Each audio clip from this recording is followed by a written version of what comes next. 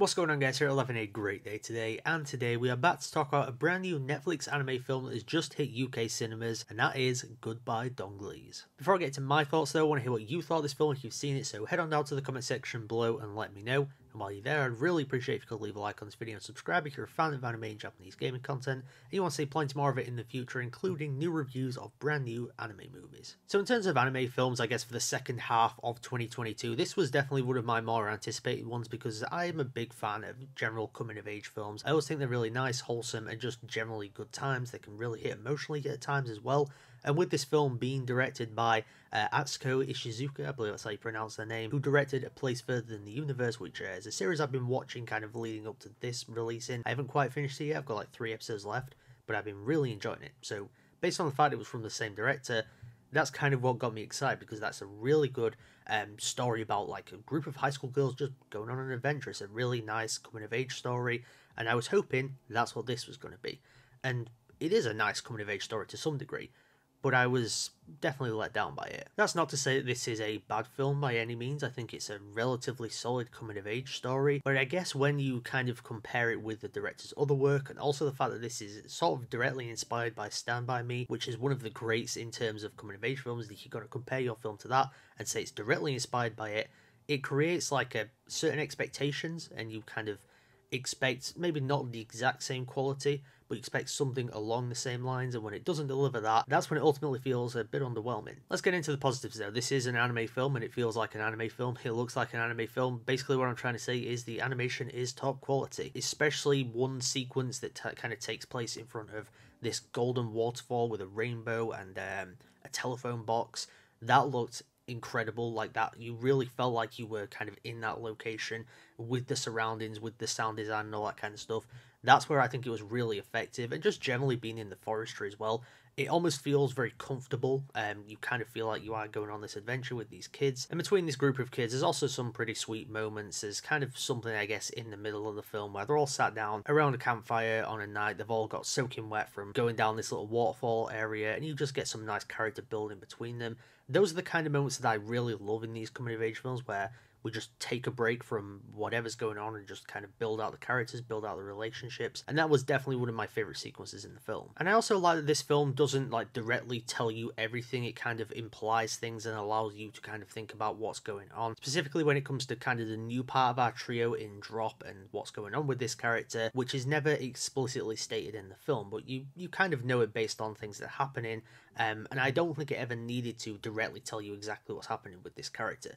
I think it's probably far more effective that it didn't, because our other characters didn't, and therefore you kind of feel like you're in their position. With all that said though, the happenings of this character of Drop are almost revealed at the very start of the film. Sometimes that can be an effective way of setting things up, other times it's not. And I think in this case, I don't think it was. I think you should have left out that opening scene really, because it basically tells you what's going to happen.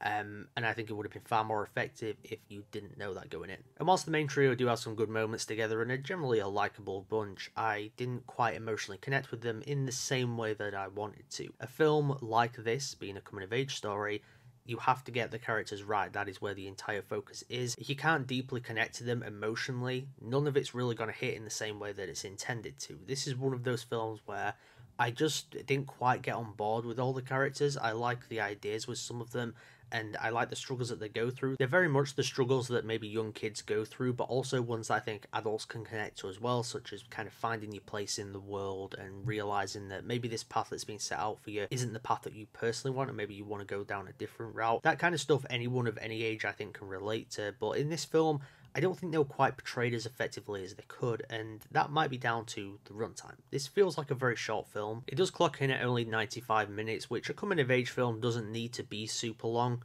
but like I said, with the characters, you need to really, kind of get on board with them deeply and emotionally connect with them. And I don't think this film necessarily made the best use of its time in terms of trying to make you get on board with these characters. So for me personally, the major factor in this film that would have made it either a hit or a miss kind of missed for me. But overall, Goodbye Glees is a solid coming-of-age story. I had a good time with it, but ultimately I just didn't quite connect with it in the way I wanted it to. Some of the ideas, the themes are excellent on paper and could have been great in execution, but I just don't think they were quite executed as well as they could have and probably should have been. As someone who loves the director's previous work and the main source of inspiration for this film, I was ultimately very let down by it, as it was one of the ones I was most anticipating for the rest of the year. But at the end of the day, what it's going to come down to is how well you can connect with the characters. If you can connect with this group of characters, you are probably going to love this film. If you can't get on board with everything the film's going for, well then that's when you're probably not going to enjoy it as much. So with all that in mind, I'm going to give Goodbye Don Glees a C. Before I do get out of here, I'd really appreciate if you could leave a like on this video and subscribe if you're a fan of anime and Japanese gaming. If you enjoy these anime movie reviews, I like to do plenty on the channel as and when we get brand new anime films. I know next week we've got the quintessential quintuplets movie releasing, I think on the 7th of December. I'm hoping to go check that out, but I'm working my way through the series at the moment. If I don't get to the end of it before the film comes out, I'm not going to watch it, and ultimately I'll wait for a Blu-ray release and I'll watch it then. But eventually, you guys will probably get a review of that film. It's most likely going to be next week, but I'll keep you guys updated. Above all else, though, I want to hear your thoughts on this film, so head on down to the comment section below and let me know. Have you seen the director's other work in A Place Further in the Universe, and what are your thoughts on that? Did you have certain expectations going into this film? Were you let down by it? Did you really enjoy it? Just let me know what worked or didn't work for you in the comments below. As always, thank you so much for tuning into mchat today, and I'll see you all in the next video.